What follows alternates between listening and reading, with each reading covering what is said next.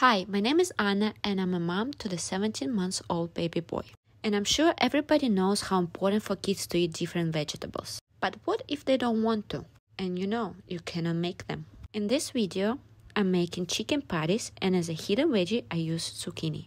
Zucchini is loaded with the beta-carotene, which converts into vitamin A, which supports immune system. Besides that, zucchini offers a lot of vitamin C, B6, which are essential in a toddler's diet. Like always, I will leave the full recipe below, and the patties turn out soft, juicy, delicious, and mine 17 months old can have 2 or 3 at a time.